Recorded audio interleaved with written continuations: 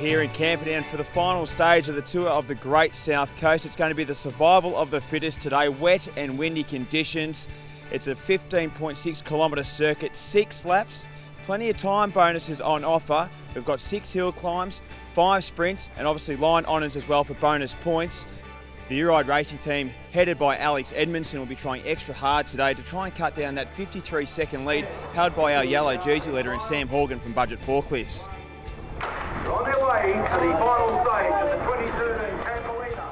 We need to isolate Budget Forklifts down to as many or as less riders as possible, and if we can get Sam Horgan into a one-on-one situation with the likes of Alex and Darren Lapthorne and Jack Haig on this climb, and he has to cover a lot of that, there's a possibility that the gaps could open up pretty quickly around here.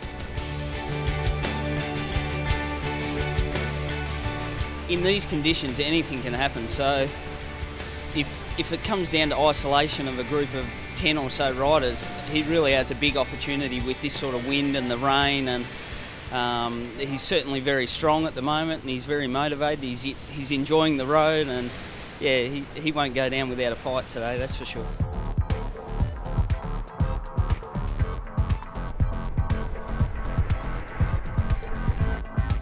The Euro team set it up nicely and they snuck Alex away in that crosswind section.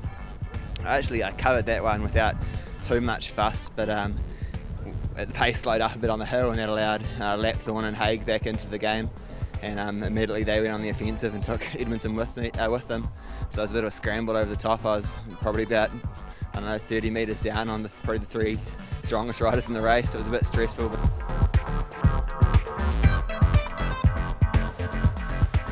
Up the climb, Jack Haig did an unbelievable turn. I've dug deep so I reckon I've ever been. I could pretty much just taste blood, but yeah, I had to get through it and put it behind me, and so to come away with the win is just unbelievable. And yeah, I just couldn't do it without my team, Uride.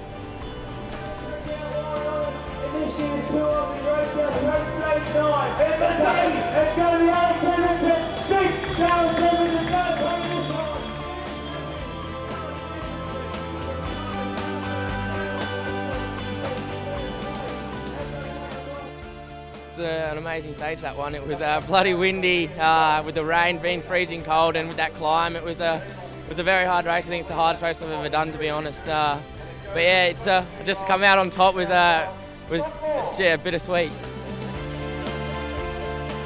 It's been a really quite emotional week. Right at the very start when I took the jersey, I didn't have a lot of confidence in our ability to defend, given it was such a long tour and a long way. But every day the boys stepped up. They rode incredible, and I became more and more confident seeing how well they're going and how much confidence they had in me.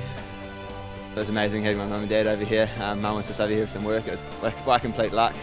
They don't often get to see me race, especially over here in the NRS, and yeah, it means a lot having them here.